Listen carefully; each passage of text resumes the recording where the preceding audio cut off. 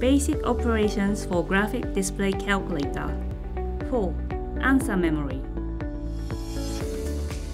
Hi everyone! In this video, we are going to show how to use answer memory using CASIO fx-CG50. Switch on your calculator, pressing AC button.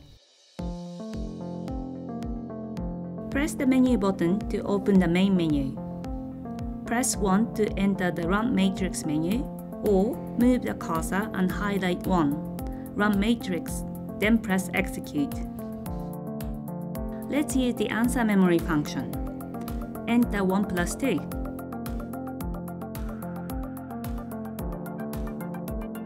The answer for 1 plus 2 is 3, and it is memorized by the calculator automatically.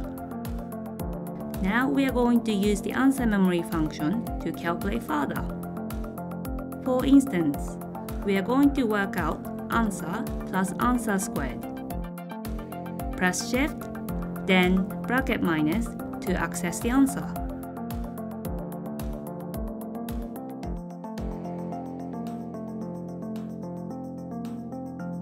To select the answer in yellow above the bracket minus key, we will have to first enter Shift.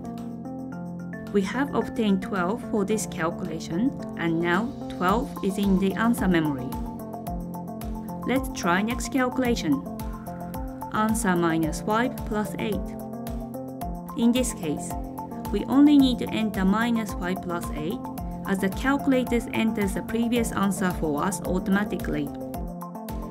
The answer for the question is 15. Bear in mind, when we start our calculation with a negative number without using the answer memory function, we need to use the bracket minus key, not the subtract key.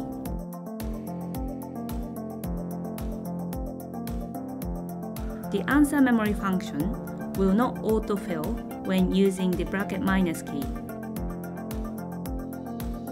In this video, we have shown how to use answer memory, Graphic Display Calculator, as easy as pie.